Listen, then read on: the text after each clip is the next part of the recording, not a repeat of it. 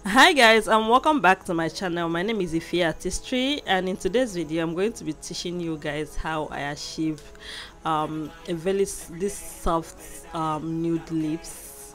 Yeah, actually I have a thing with nude lips, so if you want your nude lips to come out like so nice, like I love these nude lips where they like the cupid both side, like that side is like very lifted, if you understand what I mean.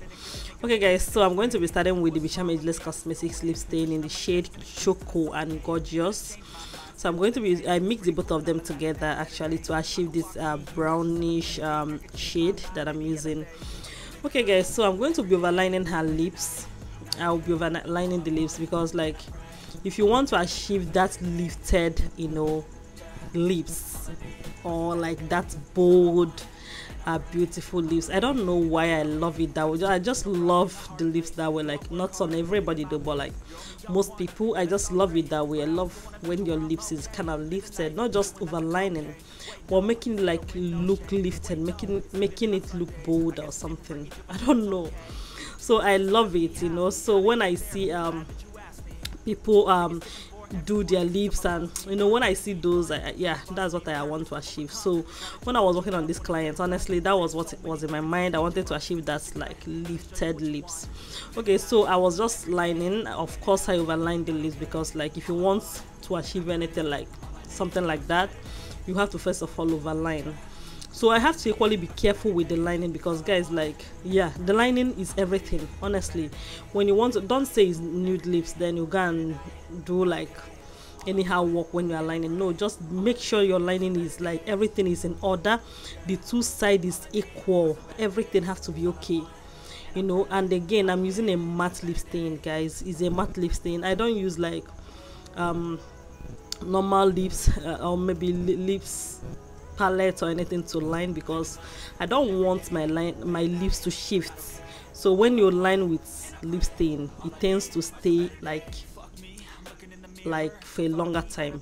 So, okay guys, so after that I blended everything out, like I blended out the edges and all that, and then I applied the Becharm Ageless Cosmetics lip stain in the shade Nude. So that shade Nude actually, yeah, so when I applied it, of course you know that the Becharm Ageless lip stain, they don't dry up so fast. So I'm going to now go ahead and blend that nude into the first shade that I applied. I'm not just blending it as, like, I'm blending it into the shade, like, I don't know if you understand it, not just like I'm trying to smudge this out. No, I'm blending it on top of the nude shade, so like I'm making it extend to the place the nude actually is, like, sorry, the brown actually is. You can see, like, I have to just make sure it gets to that point. So getting to that point is not actually covering it as much as I want. Then I have to go ahead with a lighter shade, that's in the shade Spice, the same brand, the Becharm Ageless Cosmetics. After putting on the Spice, I'm equally going to let it dry up a little bit, so when it's dried up, okay, yeah, so I just have to like use my fan, because, like, not just, if you want it to dry, you have to like wait for a longer time, so you can just use your fan. I think my client is actually trying to look at herself and in disbelief and all that. Yeah, so I just have to let it dry for a bit, and then I begin to go ahead I go ahead to blending it again.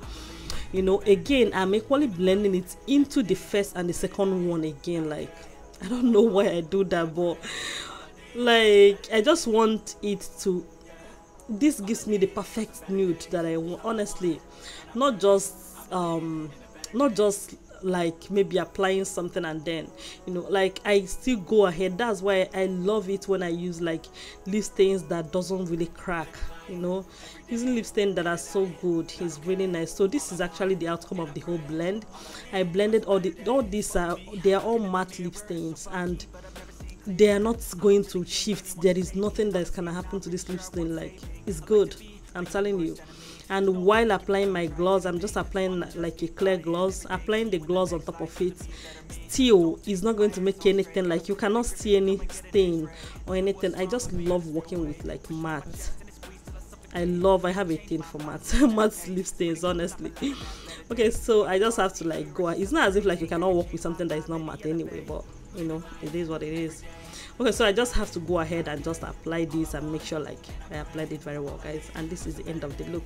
I hope you love it. Thank you so much. Bye.